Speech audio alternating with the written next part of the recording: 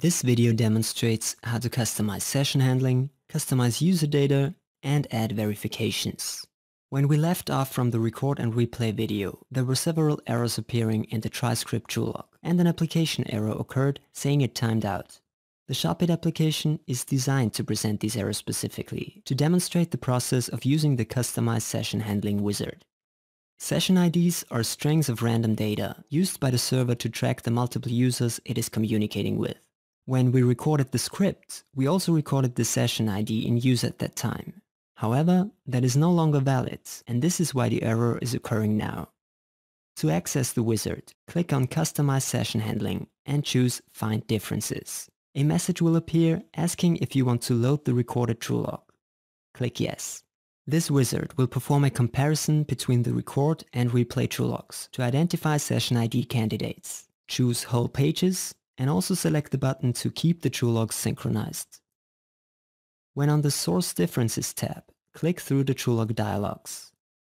Note where it says no differences were found in the replayed data and the recorded data. Continue to step through. Here we can see that a session ID candidate had been found. This is the value on record compared with what was replayed. The comparison is performed on server response data. Right-click and choose Customize Session Handling, and the wizard will appear. The parsing function wizard has already filled in the required data, but you can choose your own variable name and whether you want to print or write out the value after it is parsed. You also see how many occurrences are found in the script, and lastly, whether you want to replace all occurrences with the variable. Click OK and the script will be modified automatically. Now run another TriScript and notice it replays successfully this time.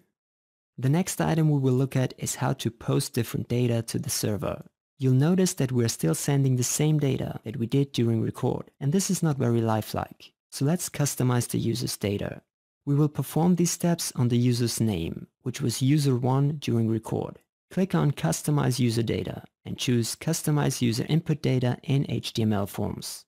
This wizard will highlight in red all the fields where we can customize the value being entered. When we hover over, it highlights the code where the form value exists. Right-click and choose Customize Value to launch the wizard. Select Create New Parameter and Parameter from Multi-Column Data File.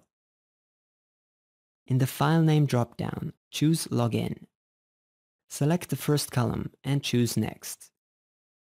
We can either choose to pick up rows sequentially or randomly, and to pick up new data per transaction or per test. Choose Random and click Finish. The script will automatically be modified. Now run another TriScript and notice the user's name has changed.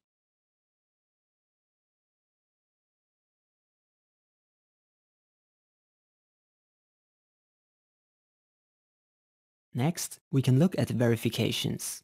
The purpose of verifications is to check on an item in the replay and check if it has a specific value. To check that the transaction is successful, we will verify the text "Thank you very much." This will only appear when the order is complete.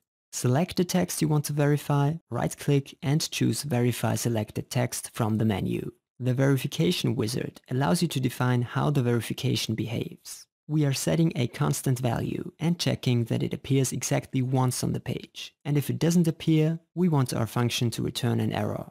Click OK and the script will be updated. Then run the TriScript to see the results of the verification. When a verification is successful, it appears in blue in the toolog.